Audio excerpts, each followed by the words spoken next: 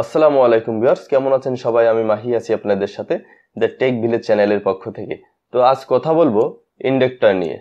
তো চলুন জেনে নিই ইন্ডাক্টর কি। তো ইন্ডাক্টর হচ্ছে পরিবাহী তারের একটি সাধারণ কয়েল, অর্থাৎ কোনো কেবল ছাড়া ওয়্যার মানে তার আর কি যদি গোল গোল ভাবে ঘোরানো হয় তাহলে যে স্প্রিং এর ন্যায় যে কুণ্ডলী বা কয়েলটা তৈরি হয় এটাকেই মূলত ইন্ডাক্টর বলা হয়। তো এখন জেনে নিই ইন্ডাক্টরের কাজ কি। ইন্ডাক্টরের কাজ হলো কয়েলে কারেন্ট পরিবর্তনের সাথে সাথে পরিবাহী পদার্থের ইলেকট্রোম্যাগনেটের মাধ্যমে ভোল্টেজ উৎপন্ন করা। অর্থাৎ ইন্ডাক্টরের কাজ হলো কারেন্ট পরিবর্তনের সাথে সাথে কয়েলের মধ্যে ইলেকট্রোম্যাগনেটের মাধ্যমে ভোল্টেজ উৎপন্ন করা, মানে ভোল্টেজ উৎপন্ন করার ক্ষমতাকে হচ্ছে ইন্ডাকট্যান্স বলা হয়। তো দেখে নিই ইন্ডাক্টরের প্রতীক। এটাই হচ্ছে ইন্ডাক্টরের প্রতীক এবং ইন্ডাক্টরের একক হচ্ছে হেনরি, অর্থাৎ একক হচ্ছে হেনরি।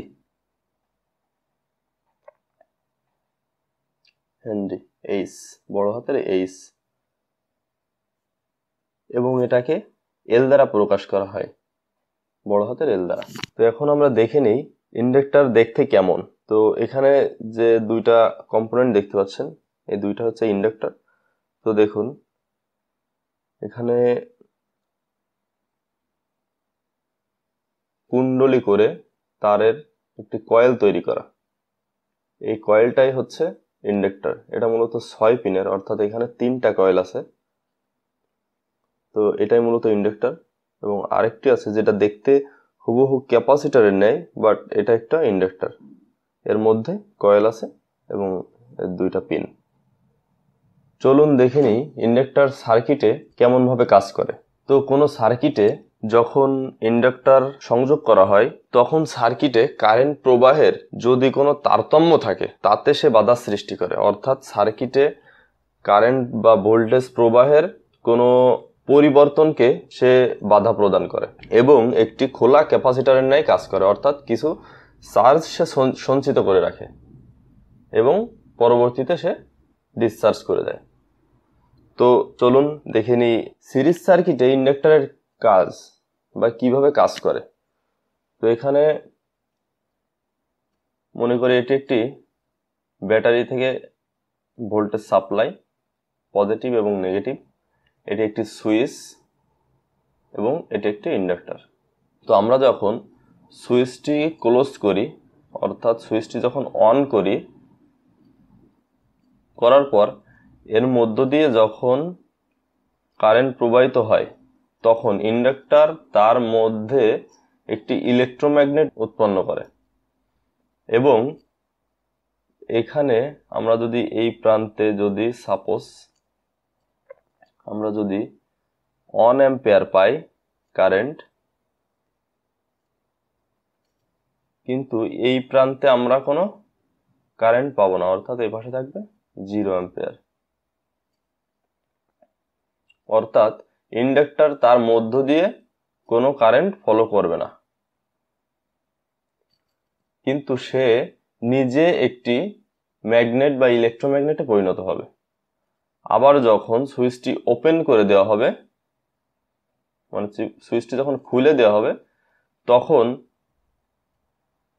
ইন্ডাক্টর তার মধ্যে যে স্টোরকৃত যে ভোল্টেজ বা কারেন্ট থাকবে সেটা সে ডিসচার্জ করে দিবে, অর্থাৎ সে সোর্সের মাধ্যমে ডিসচার্জ করে দেবে এবং সেটা সোর্স ঘুরে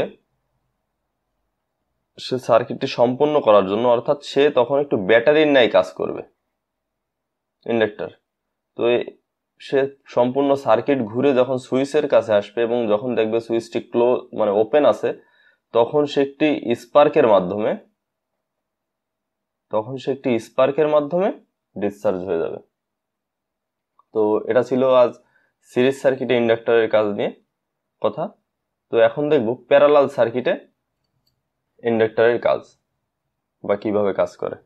এখন দেখি প্যারালাল সার্কিটে ইন্ডাক্টর কিভাবে কাজ করে।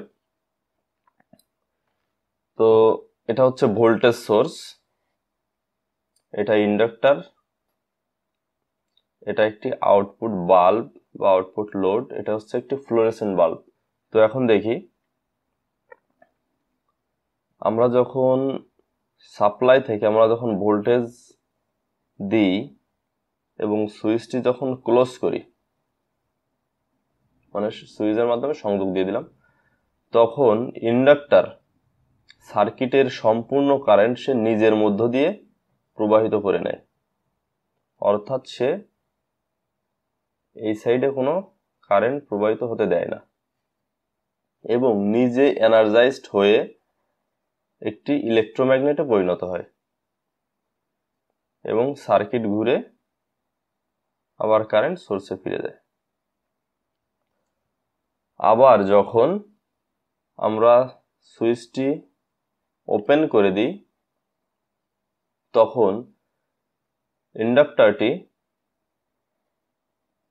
আউটপুট লোডের মাধ্যমে সামান্য একটি ফ্লাশের মাধ্যমে ডিসচার্জ হয়, লোডটি কিছু সময়ের জন্য জ্বলে ওঠে। তো এভাবেই মূলত একটি ইন্ডাক্টর একটি সার্কিটে কাজ করে। ইন্ডাক্টর নিয়ে আজ এ পর্যন্তই।